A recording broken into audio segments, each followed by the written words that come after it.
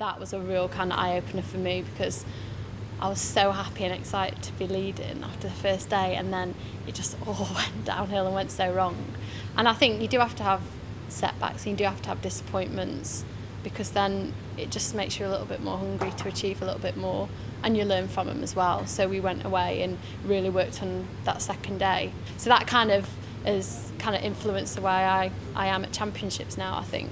I think even though I'm leading after the first day, not for 1 minute will I let it creep into my mind that I might win the gold medal, because I've experienced that at junior level and know that it's not always like that. So it's kind of helped me a little bit now, I think. Has everyone got a programme? I'm trying to athletes. Exposed.